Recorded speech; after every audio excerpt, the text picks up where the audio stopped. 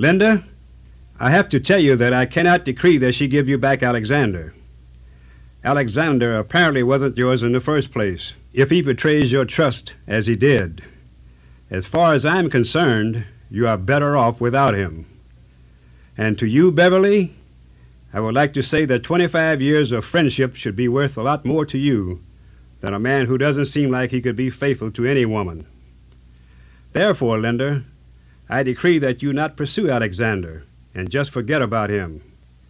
You should find a man that you can trust. The court of love now stands adjourned.